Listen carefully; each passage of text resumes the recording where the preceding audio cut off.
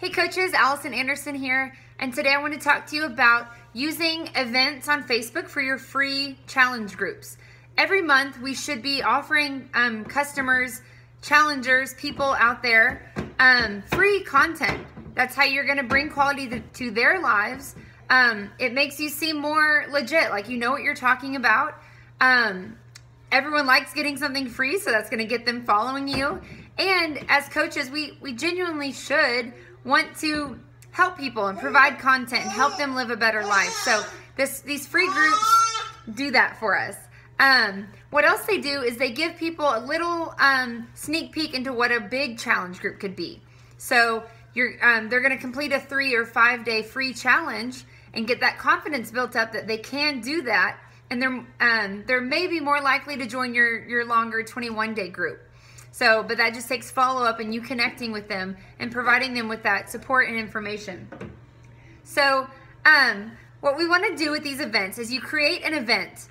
Every time you do a free group, it's a new event, okay? So, if I'm doing one a month, on the first of every month, I'm going to have a new event every month, right? And you invite people to it. When you have a free group, the group you create does not change. Okay, you don't create a new group every time, just a new event, okay, and you invite people to it. In that event page, I'll invite everybody. I'll do a post about it, and then about a week building up to that, I post daily, okay? And then 3 days before, I'll post a link to that group.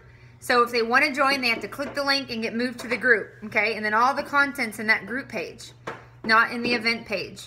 So when you create a new event, you add people, and then they accept into that one. But all these people are getting put into the same group page. So ideally, 6 months from now, if you add 10 people a month, you're going to have 60 people in that group still getting that content. Okay? So in a year, you may have 120 people. And so they're going to be getting that exposure to your support, your groups. They're going to trust you as a good resource of how to change their health and fitness. Or if the free groups aren't about health and fitness, which is great and I recommend, they're going to see that you're willing to offer them a lot of free resources and support in a lot of areas with no concern about a paycheck, okay, because it's a free group. So utilize that. It's a great tool, a good strategy. I've had success. I know a bunch of other coaches who have had success doing that event route. So I just want to walk you through it. If you have any questions, please comment, like, post below. I'm going to post this video on my YouTube channel as well, Allison Page Health and Wellness. So let me know if you have any thoughts or questions or other ideas. Talk to y'all soon. Bye.